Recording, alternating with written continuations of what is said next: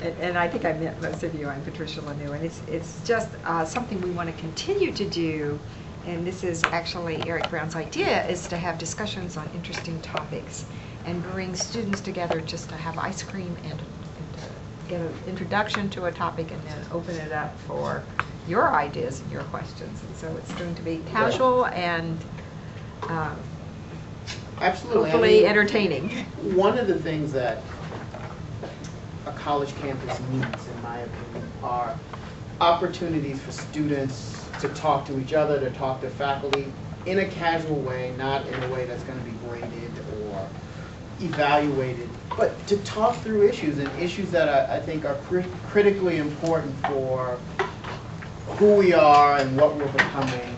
And this topic, for our first conversation on sort of prostheses and how the technological and scientific advances of prostheses are changing our very notions of what it means to be disabled profoundly. And so what we're going to do is start off with about 10 minutes worth of video. It's a TED Talk by a woman named Aimee Mullins. Aimee Mullins is a para-Olympian and also a model and spokeswoman now. She was born without tibia, and as a result had to have removed the limbs beneath her knees, her legs beneath her knees.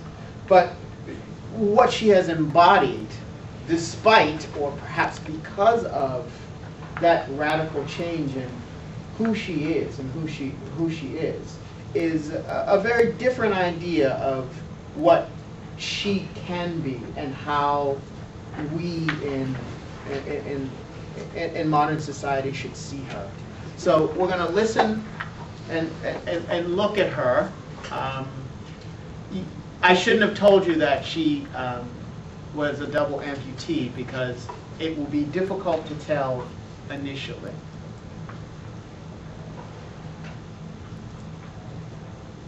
All right, if the thing is going to play. Oh, come on.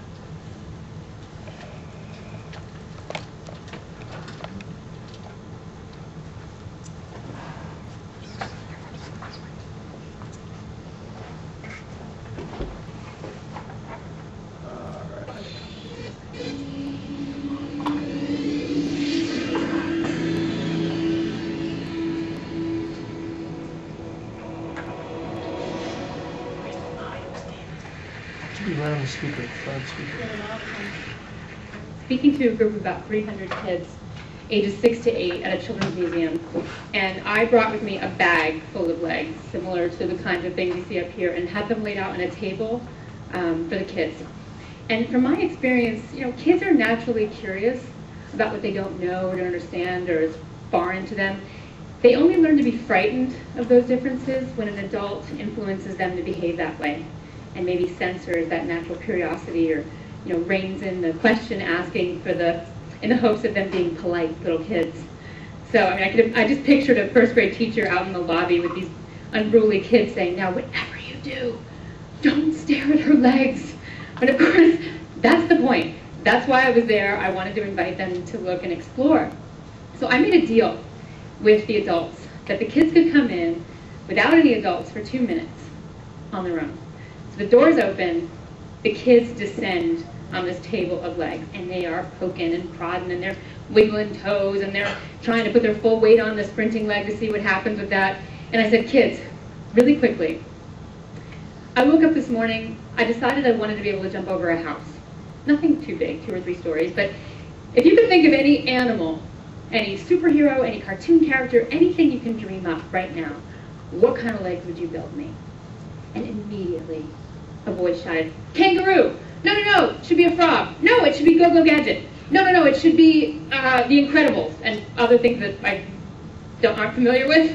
And then one 8-year-old said, "Hey, why wouldn't you want to fly too?" And the whole room, including me, was like, "Yeah." And just like that, I went from being a woman that these kids would have been trained to see as disabled to somebody who had potential that their bodies didn't have yet, somebody that might even be super able. Interesting. So some of you actually saw me at TED 11 years ago, and there's been a lot of talk about how life-changing this conference is for both speakers and attendees, and I am no exception. TED literally was a launch pad to the next decade of my life's exploration. At the time, the legs I presented were groundbreaking in prosthetics. I had woven carbon fiber sprinting legs modeled after the hind leg of a cheetah, which you may have seen on stage yesterday. And also these very lifelike, intrinsically tainted silicone legs. So at the time, it was my opportunity to put a call out to innovators outside the traditional medical prosthetic community to come bring their talent to the science and to the art of building legs. That we can stop compartmentalizing form, function, and aesthetic and assigning them different values. Well, lucky for me, a lot of people answered that call.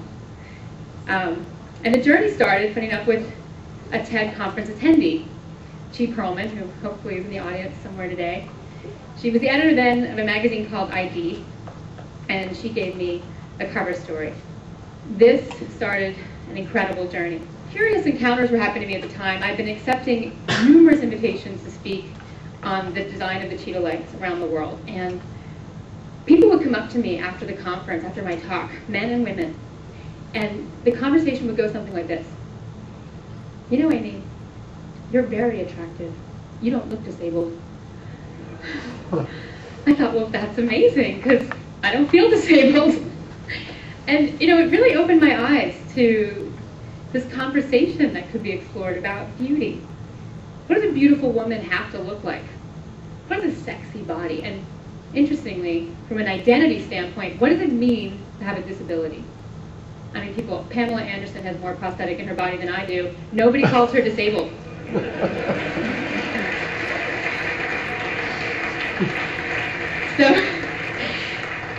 So this magazine, through the hands of graphic designer Peter Saville, went to fashion designer Alexander McQueen and photographer Nick Knight, who were also interested in exploring that conversation. So 3 months after TED, I found myself on a plane to London doing my first fashion shoot, which resulted in this cover, Fashion Able. 3 months after that, I did my first runway show for Alexander McQueen on a pair of hand-carved wooden legs made from solid ash. Nobody knew. Everyone thought they were wooden boots. Actually, I have them on stage with me. Grapevines, magnolias, truly stunning. Poetry matters. Poetry is what elevates the banal and neglected object to a realm of art. It can transform the thing that might have made people fearful into something that invites them to look, and look a little longer, and maybe even understand. I learned this firsthand with my next adventure, the artist Matthew Barney, in his film opus called The Cremaster Cycle. This is where it really hit home for me, that my legs could be wearable sculpture. And even at this point, I started to move away from the need to replicate humanness as the only aesthetic ideal. So we made what people lovingly refer to as glass legs, even though they're actually optically clear polyurethane, aka bowling ball material. Then we made these legs that are cast in soil with potato root system growing in them and beet roots at the top, and a very lovely brass toe. It's a good close-up of that one. Then another character was a half woman, half cheetah, a little homage to my life as an athlete. 14 hours of prosthetic makeup to get into a creature that had articulated paws, claws, and a tail that whipped around like a gecko. And then another pair of legs we collaborated on were these. Look like jellyfish legs, also polyurethane. And the only purpose that these legs can serve outside the context of the film is to provoke the senses and ignite the imagination. So whimsy matters. Today, I have over a dozen pair of prosthetic legs that various people have made for me. And with them, I have different negotiations of the terrain under my feet, and I can change my height. I have a variable of 5 different heights. Today I'm 6'1". And I had these legs made a little over a year ago at Dorset Orthopedic in England, and when I brought them home to Manhattan, my first night out in the town, I went to a very fancy party, and a girl was there who has known me for years at my normal 5'8". Her mouth dropped open when she saw me, and she went, "But you're so tall!" And I said, "I know, isn't it fun? I mean, it's a little bit like wearing stilts on stilts, but I have an entirely new relationship to door jams that I never expected I would ever have." And I was having fun with it. And she looked at me and she said, "But Aimee, that's not fair."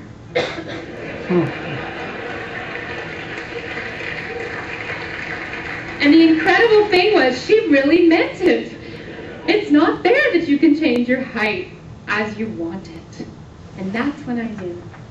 That's when I knew that the conversation with society has changed profoundly in this last decade. It is no longer a conversation about overcoming deficiency. It's a conversation about augmentation. It's a conversation about potential. A prosthetic limb doesn't represent the need to replace loss anymore. It can stand as a symbol that the wearer has the power to create whatever it is that they want to create in that space. So people that society once considered to be disabled can now become the architects of their own identities, and indeed continue to change those identities by designing their bodies from a place of empowerment. And what is exciting to me so much right now is that by combining cutting-edge technology, robotics, bionics, with the age-old poetry, we are moving closer to understanding our collective humanity. I think that if we want to discover the full potential in our humanity, we need to celebrate those heartbreaking strengths and those glorious disabilities that we all have. I think of Shakespeare's Shylock. "If you prick us, do we not bleed? And if you tickle us, do we not laugh?" It is our humanity and all the potential within it that makes us beautiful. Thank you.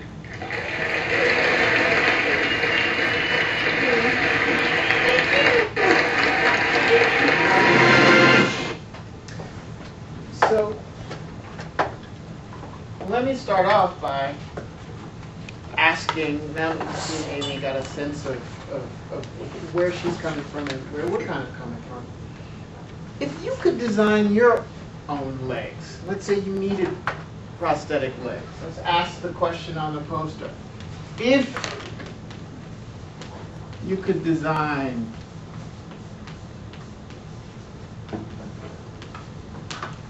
your legs,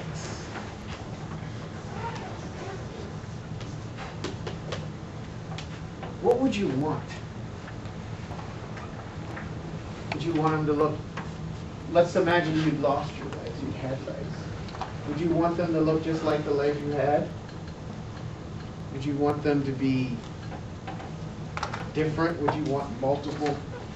I would actually want it to look like as if I didn't have because I want to attract attention. Okay, so you wouldn't want to attract attention, so you would want them to be. But why wouldn't you want to attract attention? I can,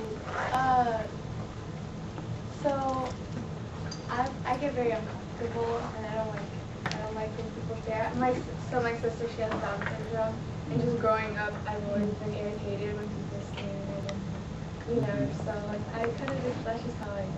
I get very insecure, bothered easily, irritated easily. Okay. Anybody else? What would you want? I would want them to be faster. Cool. You would want to be faster, like a lot faster, or like a little bit faster. A lot. Well, who was it who said form follows function? I think about the function. I've actually thought about this for years in my spare time, which is I build into my, rather than, I'm a drummer, I'm a percussionist, and I have to carry, the curse of it is I have to carry this drum set around if I want to play a set where each extremity can play a sound, I would build sound into the feet. I'd be able to articulate the feet so my right foot could make, maybe even a couple of sounds. My toes could make a bass drum sound and my heel could make a cymbal sound. I'd make my legs musical if I could do it. I have multiple answers. Okay. One is I would like to have, they're not really legs, but the lower extremities of a dolphin. I love to swim. Oh. And I just love the motion that they make. If I could embody that, fully experience that, I would love that. And the other thing, I kind of want to turn this inside out in a way, because I actually have a disability in my legs, but you don't see it. So I have loose ligaments in my body from a genetic disorder. So I look normal, but I don't feel normal. I have a lot of pain, and I can't do things that I used to do. So I'd like to have, I'd like to have exactly my legs, but with a different interior. That didn't hurt. It didn't hurt. Yeah, and then the other thing is not completely responsive to this, but I've been thinking about this, and your answer brought it up, where I feel like the disability isn't necessarily about function, but it's about how one feels within or outside a group. Mm-hmm. You know, so and she's trying to break through that, but just, yeah, throw that out there. Anybody else? What would you want? Surely you have some deep, dark secret or something that you would want. Maybe, you know what? Oh, yes. Go ahead. I would want human-like legs, but I would want them to be well sculpted, just because if you didn't go to the gym, you don't really have to worry about not looking in shape. So you want them like perfectly sculpted Yeah. human legs. Anybody else? Patricia, what would you want? Oh my goodness, I'm sitting here thinking about this for the first time. I would want legs that didn't break. I have osteoporosis. So, if for those of you who don't know what that is, my bones are hollower than they should be. And so, and I've seen people that break limbs and so forth, and it's very painful and disability. So I would want legs that didn't break. I also would want legs that might be able to perform functions in the garden. Perform. For example, if I could go like this and somehow or another plant a bulb or take out a weeds or whatever, that I would wear weeds that did a little housekeeping, a little gardening, you know. Or maybe they just had spikes so you could aerate the ground. I'm past the age of wanting beautiful legs. But I would want legs that are, you know, more functional than the human leg is right now. Right. And clearly I don't want them to hurt, and I don't want them to break. And I don't care if I'm fast. Until my granddaughter, you know, grows up and then I can't catch her or whatever. But maybe then I'll change my mind. A bit of just moving just a little bit. Oh, come in for ice cream? Moving a little bit just past this. Not only if you could design your legs, what if you had to design your legs? What if there was an accident for you? Or what if there was some issue for you and you had to design your legs? There's no choice. You have to have some kind of legs. What would you want? Would you would want something that looked just like your legs looked before. But that's form, and I haven't broken down form and function. Would you want them to function just the way your legs had done before? Yeah, we don't plan on doing anything other than walking. So you're like, yeah, look, what I've got is just absolutely fine. Form and function is absolutely fine. But maybe if you had loose ligaments, you wouldn't want the frailties that your legs had. Actually, I would want some, I would actually be a bit strong because I know when I swim, I'm not strong enough, and so I get leg cramps when I swim. So you'd want a little bit of added functionality with that. Yeah. And maybe just maybe you would experiment with those dolphin flipper things that she had. Those are You would Share a pair. Yeah. So if you had to, would you want your legs to look like they look now? Would you want the form to be the same? Would you want form and function to be the same? Would you want form but different function? Would you want something beautiful like some of those legs that Aimee Mullins had? What do you think?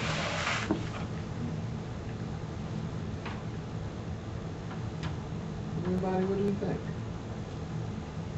I'll just say for myself, I would need about 3 or 4 pairs of legs, at least. Because I would want all kind of extra added on function.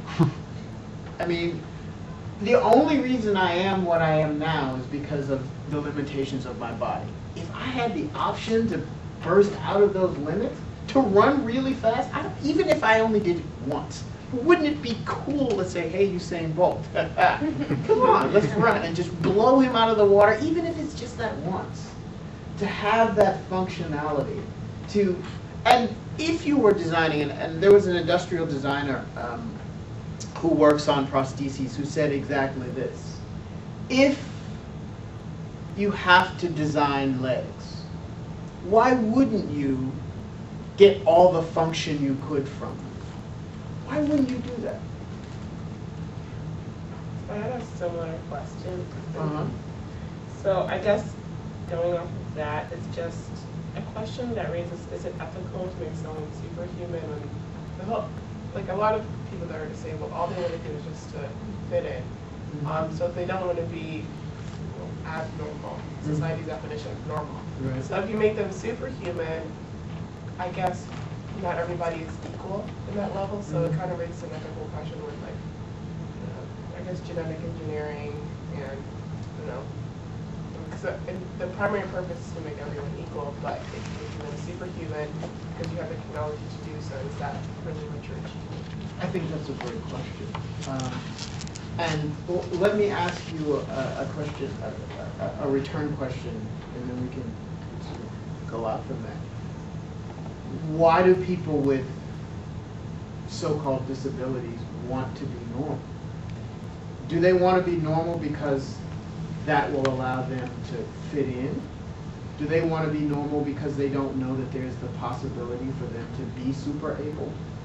So sort of, as Aimee Mullins said, opening up the question of the possibility of being something more is in a way empowering. So what would you choose?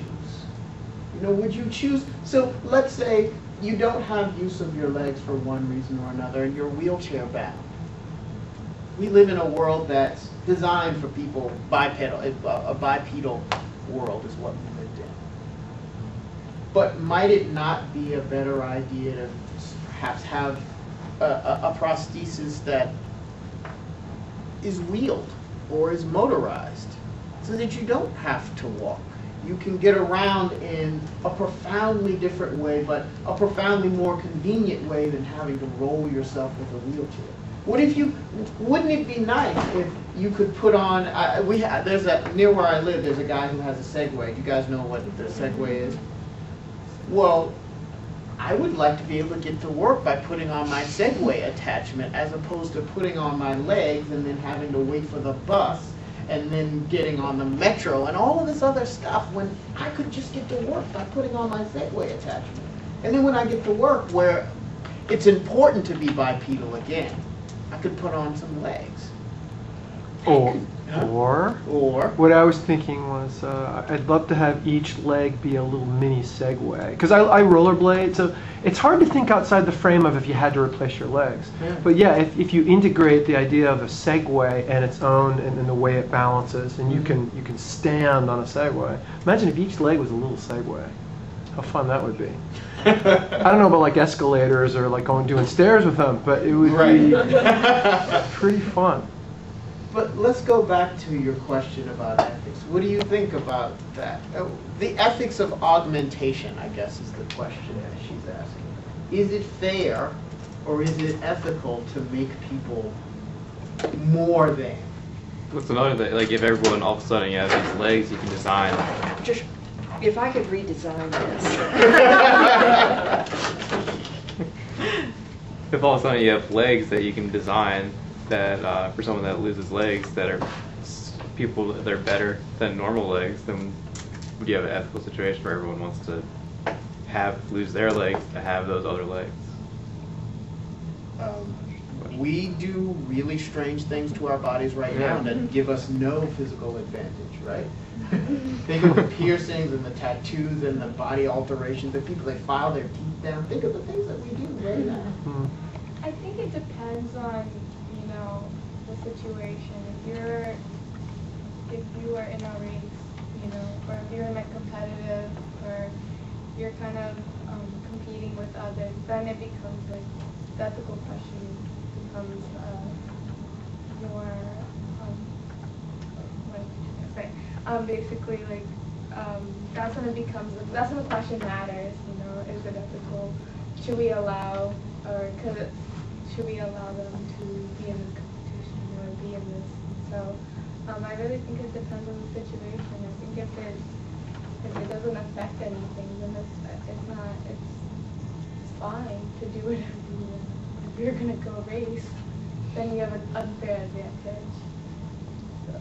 Well, let me question that for a minute. Why doesn't, well, and I mentioned Usain Bolt before, fastest man in the world, 100-meter world record holder. Why doesn't he have an unfair advantage? In some ways, isn't birth just an arbitrary line? So he's born with a body type and with a genetic makeup that allows him to be as fast as he is. He works hard, but those other 100-meter runner guys, they work hard too. There's nothing super special about what he's doing and how hard he's working that allows him to be faster than those other guys. So how is that fair? Why shouldn't I be able to get myself, get my physical being to a point where we are on a level playing field, and then all that matters is who works harder, who works more efficiently. So in some ways, birth is just an arbitrary, I mean, we've just chosen it because it's convenient, as this is what you should be able to use. It's what you're born with. Well, that's not fair. And so let's look at the Oscar Pistorius. Have you guys, you know who this is? The Blade Runner. He was born also with a genetic disorder that never allowed him to have, he didn't have legs below the knee, or I think maybe mid-hip or something like that. And he is now a very famous para-Olympian, but sued for the right to compete in the international athletic competitions, including the Olympics, and he won that right. So what do we know about how fast Oscar Pistorius is? And what's normal for him, right? How do you compare? Since he never had legs, we don't know how fast he was. All we know is how fast he is with the kind of prostheses, those cheetah-type legs, the J-legs, that he has. So should he be able to compete with quote-unquote able-bodied athletes? Is that fair to them? Like Aimee Mullins was saying, asking this question, is that fair? What do you think? Is it fair for him to compete with folks who have their birth legs?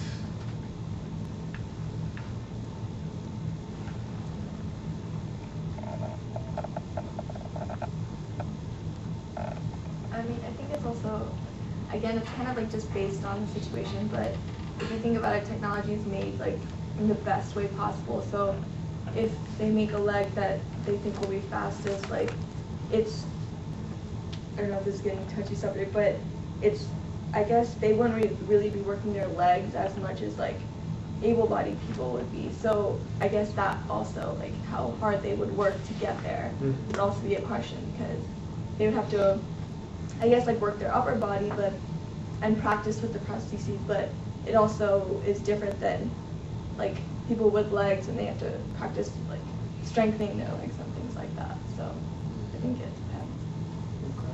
And with that, piggybacking off of what Hamza said, it kind of depends on what kind of legs you're using to run with. So for Oscar Pistorius, he uses the J leg. So they're really thin, so for like air resistance. And weight, I guess. Also. Yeah, and weight. Like it's easier for him to run just because of the way his legs are designed. Or to, I guess, evade some of the other obstacles other people would, just because of the type of prostheses he has. Doesn't he have another set that are longer that would have put him above and beyond everybody? And they specifically designed his to put him on a similar playing field? Isn't that the solution to the question you're asking? Well, let's ask, is that the solution, right? So how do you get to determine what puts him on? So is it because he's slower than the fastest people in the world that he's on a level playing field? So you compare his conditioning and his routines to the people around him, and you estimate. I don't know what the process was, but there was some process involving, there was a team at MIT, and I think Penn maybe, I forget. They did some kind of biological and bioengineering analysis. yes. That, right, determine that this like puts him in the competitive realm, but it's still his own effort that got him there, kind of. I mean, I think they tried to do the best they could. I don't know. I've only heard bits and pieces in passing, but I read specifically something. I knew he had something that would have put him above and beyond the field. Well, to think about how complex that issue is, though, so he also competes in the Paralympics. He competes with folks who have only lost one leg. And they complain that he has an advantage over them because he's missing two legs, and so he's balanced in a way that they can never be balanced because they have one leg that with a flexing foot and a calf and all of that, and then they have this other leg. I kind of think it's like a trivial thing, and we could spend our time thinking about like better legs versus spending time thinking about, well, let's make sure he can't be faster than the fastest person in the Olympics, so there won't be too much uproar over him competing. And That's I think kind of what I just think it's a trivial argument.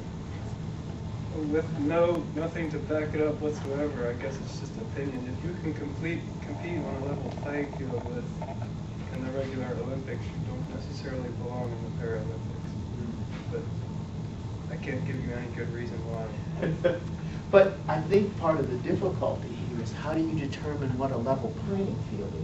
And what many people found themselves in the position of arguing is that the guy with no legs has an advantage in the race over the people with legs, which is sort of a very strange kind of thing to sort of argue, given the way we think about these things. Did you have something, Joe? I think it goes to this question of the ethics of this, and it might not be exactly what you're saying, but it provoked this thought. There was something about her that was her presentation that disturbed me. It felt very much like she's in a very elite position, right? And she's also in many ways kind of an idealized body type in a way, and also clearly from the first world and wealthy and has access, and has high art people wanting to design legs for her. So it raised for me this question of increasing like the class chasm and the experience of being disabled for so many people around the world how far away they are from ever having that sort of attention to improving their disability, I mean, she's breaking through certain concepts that can maybe be helpful to all, but it sort of pointed out for me, in some ways it would kind of increase the stigma and the sense of being disabled of people who can't get to where she is. Right, so that among the disabled, because of these technologies, you could have this class of super able people and this class of people who are way left behind. Of course, what some folks argue is that with the kinds of technologies that are developing, we'll be even more, the opportunities will be much more broadly available. So there'd be like a trickle down of technology or a Well, diffusion of technology. Yeah, I think that's, or a radical, some think that in particular 3D printing will allow the diffusion of really sophisticated techniques in a way similar to mobile phone communication. So that if you think about people in developing countries, they more or less skipped the landline revolution that we had and that lasted here for nearly a century. They skipped it. I had the same reaction to her, I think, or a little bit of the same reaction that you described. But on your other point, the same would be true about advanced eyewear or ear, what do you call them, hearing aids, etc. Any kind of prosthetic, not just legs. But I have a question for you all that I don't get. When I see these cheetah legs on her, or any of them, doesn't it hurt? Do they rub away this? How do they design it? You engineers might know this. How do you design a prosthetic that you can put that much pressure and go that speed and not rub away the joint or the skin or whatever? Does anybody know? I think the connection between the leg and the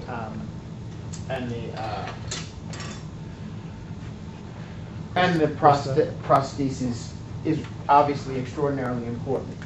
But we know quite a bit from how our knees are designed that we can sort of replicate some of that connection to absorb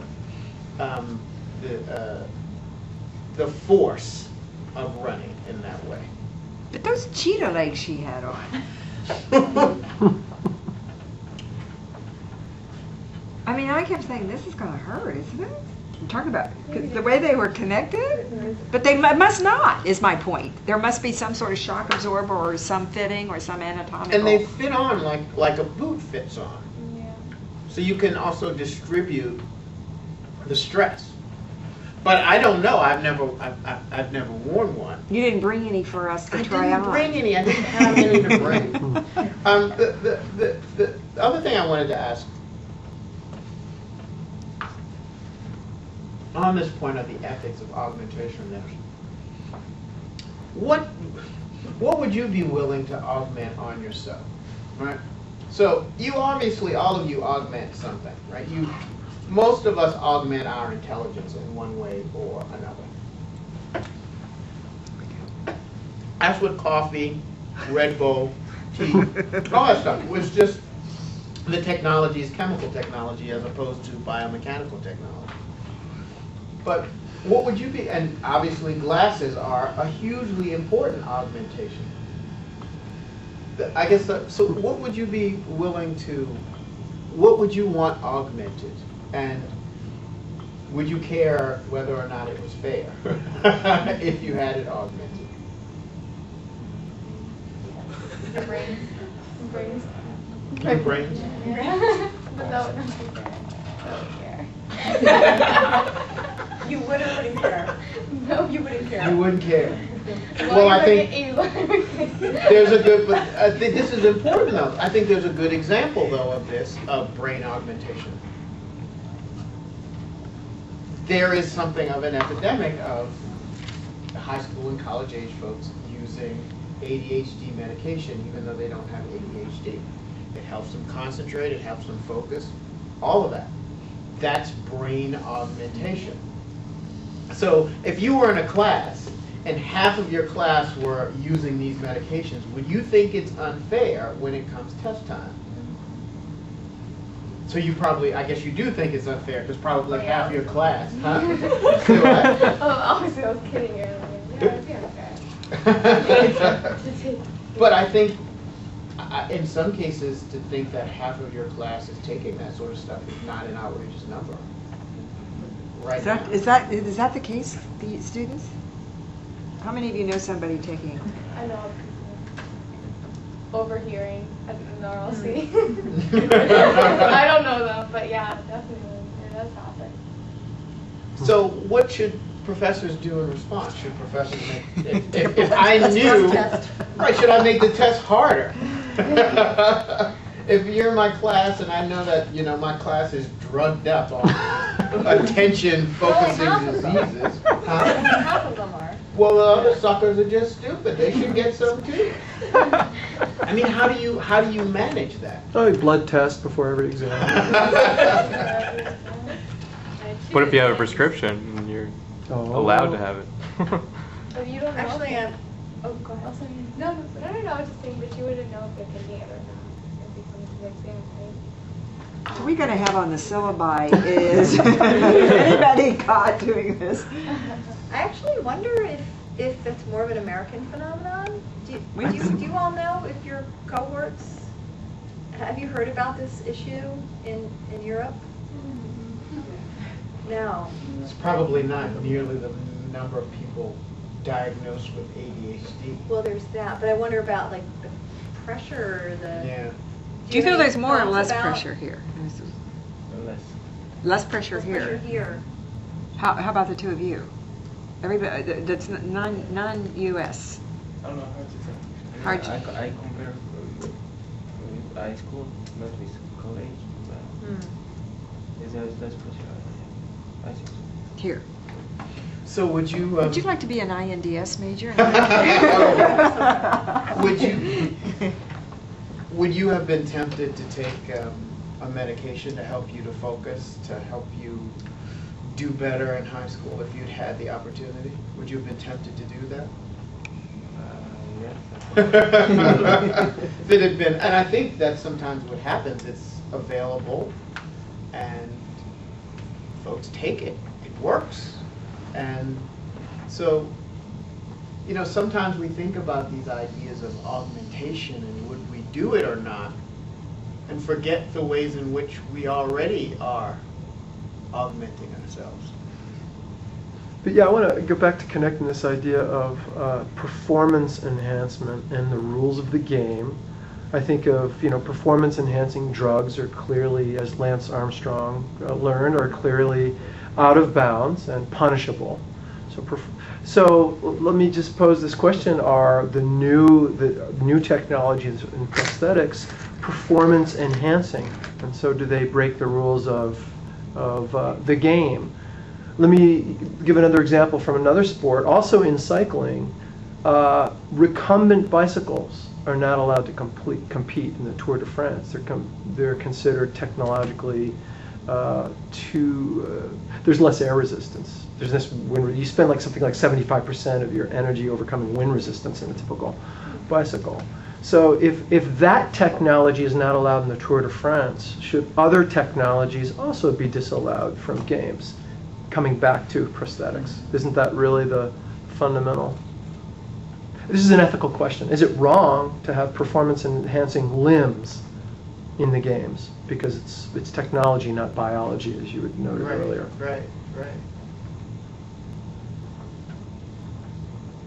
I think an underlying difficulty here with the question, though, is where's your baseline, right? So this comes back to kind of the Usain Bolt issue.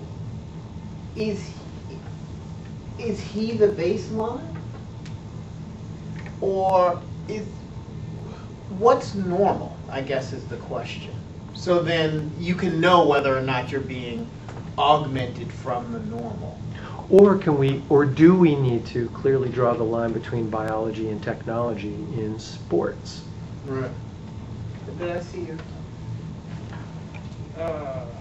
Things like coffee and glasses and such that we do already augment ourselves with, it puts us on a relatively level playing field. And I think that's where the line is. What's ethical and what's not. So it puts us in a relatively, so if we had glasses that gave us eyesight, better than what, though? 2020. So yeah, level playing field. The quantitative measure is: can we all get to 20/20 vision rather than X-ray vision or something else? Telescopic Anything vision. above humanly possible is, well, anything, yeah. But you've got folks who are have 20/10 vision. So why shouldn't I, let's say I'm getting LASIK, why should I have to stop at 20/20? Why can't I get the 20/10? Because that stuff doesn't work well anyway. Yeah, but the point is, we can't always rely on it not working well. It's like with the steroids or EPO. The argument is, well, you know, it's also harmful. Well, there are things that aren't particularly harmful. So we have to have the solution, or not a solution, an approach for things even when they're not harmful. So you can imagine a type of surgery or a type of augmentation, easily imaginable, where you could get 20/10 vision.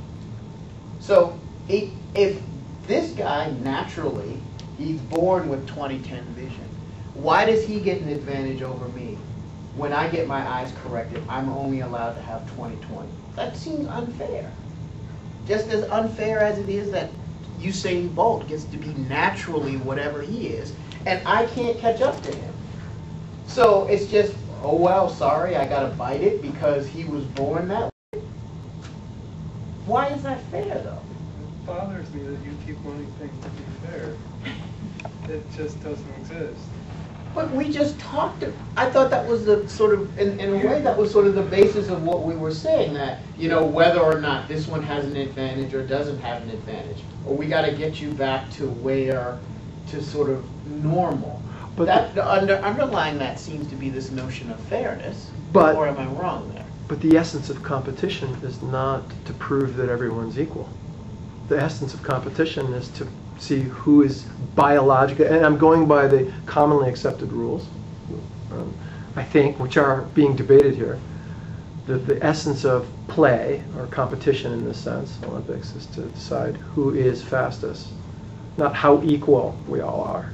Who is fastest and who's second fastest and who's third fastest, because they get the medals, right? You can use things like these to bring you up to level playing field, and then you have to use this to show who's better. I also feel like that the ethical issues are very different when you're talking about competition in the competitive realm versus like the human community, or whatever community you're in. And I feel like the primary social concern for, I don't want to speak for disabled people, but I'll say this, around disability is to no longer be kind of excluded or deprived or lesser than, perceived as lesser, but to bring back into the inclusiveness of community. And within human community, there's a huge range. There's variability in our types and our abilities, right? But you want to come back into kind of a basic, within that range, you want to bring it back into that range.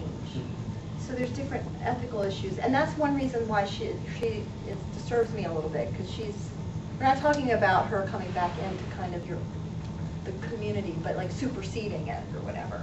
But I think there are a whole different set of issues in the sports competition realm than in social human community. Well, I think it's a reasonable question to ask, though. Why would you want to come back within the range? That you have lost a limb is not something that's going to change. You can't hide that. You're not going to put something on that can make everyone forget and make you forget that you've lost a limb. So I think what perhaps is empowering about her message is that there's no need for you to be limited by the kind of sense that we have of what normal is. You know, and that this idea of what normal is community constructed, and it's absolutely limited. And ultimately, those of us who are considered disabled can't fully come back into it. So what needs to change? It's not us, but the notion of what the community considers disabled to be. And when we explode that, you'll allow this massive diversity in people without the ostracism. So if someone decides that I don't want any prostheses at all, I'm fine just the way I am, pow. I want something that's going to make me 6 inches taller than I was before. that's fine too. So what's changed, and maybe what she's arguing needs to be changed, is the limiting notion of what it means to be disabled, or different, perhaps. But her appeal, she puts these high-heeled shoes. She has a short dress on. She prances It around. was not a short dress. It wasn't. Was that dress not mid-calf? No, it was new. It was a new one. But that's not. She was. It had a fingertip test. You didn't see any of her natural leg. You didn't see any of her thigh. So I'm just pushing back on that. Well, you see what I consider short. So I felt it to be she wore a dress So that she's not allowed was, to wear a dress. in my view, shorter than normal. Maybe for the style, not. But she seemed to be up there prancing around, showing off with those shoes and all the rest. She seemed to be calling attention to something beyond having a prosthetic to be able to walk. Absolutely. Absolutely. But she talked about art and beauty and what is a beautiful person. Well, and what she thought was a beautiful person. You're not supposed to wear those kind of high heels. If you look at safety and look at down the road, what happens to your legs if you wear those high heels? That is not But she doesn't have to sensible. But she doesn't have to worry about that.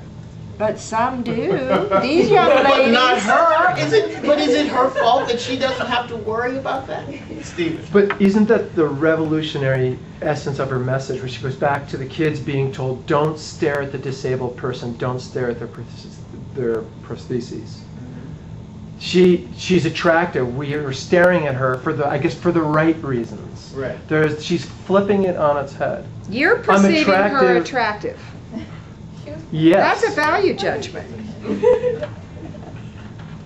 Yes. Is there something wrong with that? I'm just pointing it out.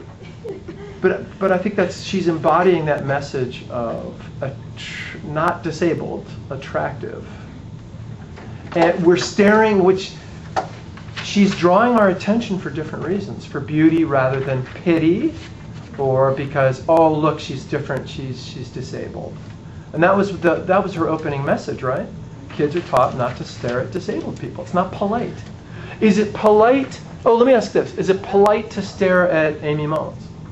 Or is it impolite to stare at Aimee Mullins? Is that her name? Is it impolite to stare at her? Because everyone's been told since you were kids not to stare at disabled people. So is it impolite to stare at her? I don't think so. I thought she was pretty, so I was like, oh, she's pretty. I stare at people that are pretty, you know? So it was not, oh, and that's my point. So it was not impolite because of your reasons for staring, right? And I think that's part of the message she's embodying. Well, let me read this short quote from it's a Dr. Hugh Herr, who is the professor he's a biophysicist, and he heads the biomechatronics research group at MIT Media Lab.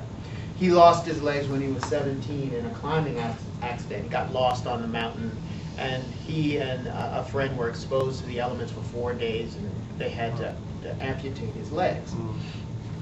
And he writes in this interview, in the interview, he says this: the devices you design don't look like human legs, is the question being asked of him. You did that deliberately. Why?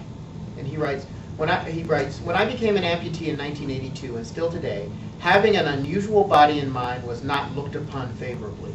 But there are many people with unusual minds and bodies who, in fact, love their body. I wanted to produce bionic extensions to the human body that celebrate the fact that part of the person's body is artificial. And then he's asked a question about Pistorius. And it followed up with, as an athlete yourself, do you sometimes identify with Pistorius? And he says, I've been accused of cheating. I loved that accusation because the day before I was a cripple. And they were tapping me on top of my head. Oh, you're just so courageous. That's so demeaning. Then the moment a person with an unusual mind or body becomes competitive, it goes from, aren't you courageous, to you're cheating. The difference is performance. And then the last piece here. You gave a recent speech where you said that the type of research you're doing is going to revolutionize fashion. Fashion? He writes, we're knocking on the door of a new age where we can really rethink what clothes are. Soon you may put on these pants that add support and structure, and the pants are kind of skin-like. And then the skin is smart and knows that you're going for a run and stiffens. That reduces stress in all your joints, allows for greater health in the biological body. Beyond prostheses, generally, we will have robots that attach to our bodies and augment our physicality. Let's say you want to go running and that causes pain in your left knee. You put on this robot and that spans your knee. That robot takes the stress away from your biological knee, and you could run without further degradation of your tissue. And so there are a couple of things that I wanted to hit. I know we're running past our time, but a couple of things I wanted to hit there. And that I think that both he and Aimee Mullins are sort of wanting us to fuss with. And this is, so you don't want us when we're cripples and we sort of embarrass your sensibility. And then you don't want us when we have these prostheses and it allows us to be not just as capable, but perhaps more capable. So we're not the problem. You're the problem. And you need to figure it out and stop messing around with us, because we're moving ahead and our technologies are allowing us to explode all of those notions that you had. So I think it's the attempt is to focus the lens or the mirror on us, on the so-called able, and away from them, the so-called disabled. Well, thanks guys for coming. Thank you. We hope to have in the fall and in the spring a number